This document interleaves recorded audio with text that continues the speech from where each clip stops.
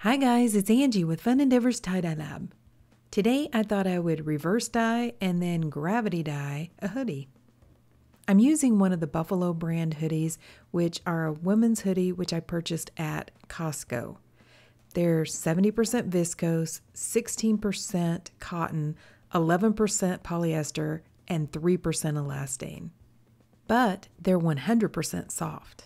If you haven't tried them yet, they're a really soft, nice hoodie to wear. I'm going to do a side fan fold, so I've made a mark on the side of the hoodie using a piece of white chalk and then attached a piece of string to the chalk to draw myself an arc on the side of the hoodie. I'm now fan folding that line, and when I'm finished fan folding, I'm going to tie it with some sinew. Sinew is wax coated, so the wax coating is not going to allow the color remover or the dye underneath that area. So every place where I put a sinew line and I tighten it down really well, that area is going to remain black. So those black lines are going to give me some definition in the hoodie. I'm going to add a few more sinew lines on either side of this initial line, but I'm not going to tie up the whole entire hoodie with sinew. I want to do a little bit of gravity dyeing on this one, so I want to partially tie it with sinew and have a fan fold, and then I also want to allow part of it to be free so that I can gravity dye it. I noticed that my sinew had buckled just a little bit, so I untied it and went ahead and retied it to make sure my folds were flat and the sinew was tight.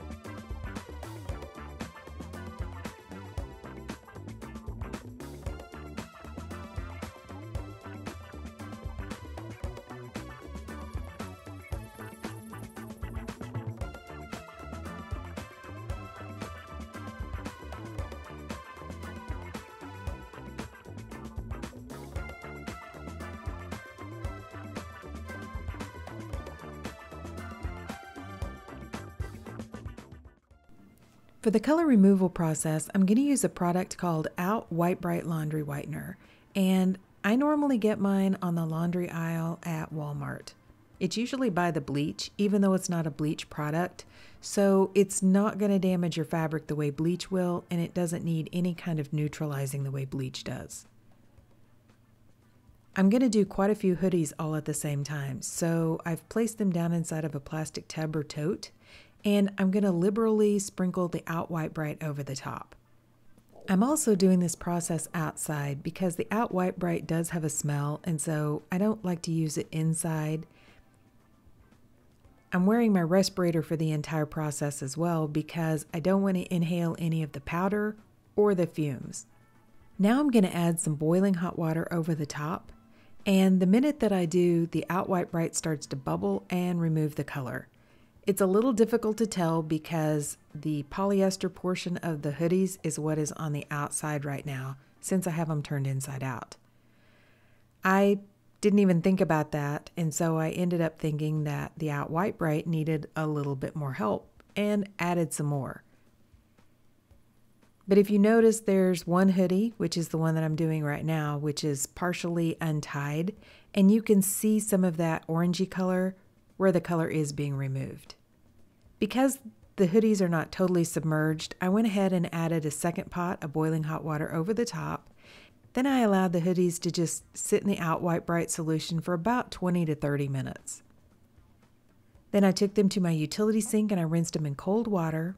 I left everything tied and put it into the washing machine along with some Dharma's Professional Textile Detergent. And you can wash it with either a warm or a hot cycle. That part doesn't really matter. Then I still left them tied and put them into my soda ash solution, soaked them for 20 to 30 minutes, and then wrung them out of my Panda spin dryer. After I wrung the hoodies out, I went ahead and put them aside to let them dry out for a couple of days.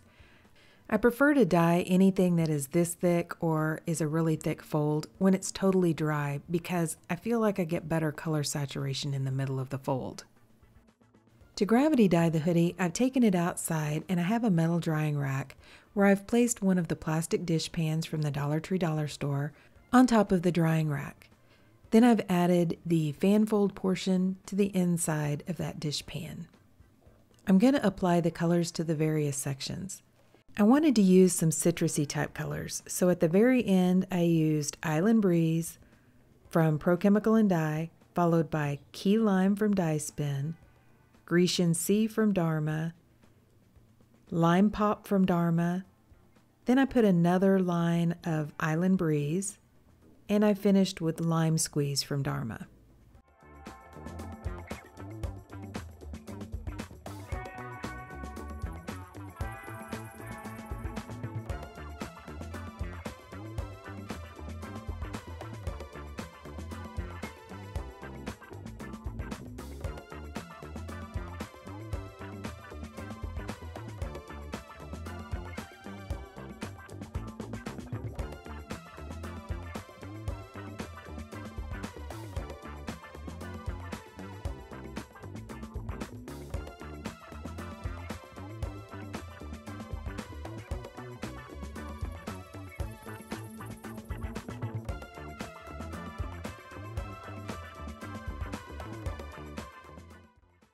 Now I'm going to put some additional soda ash over the top of the dye and add on the ice.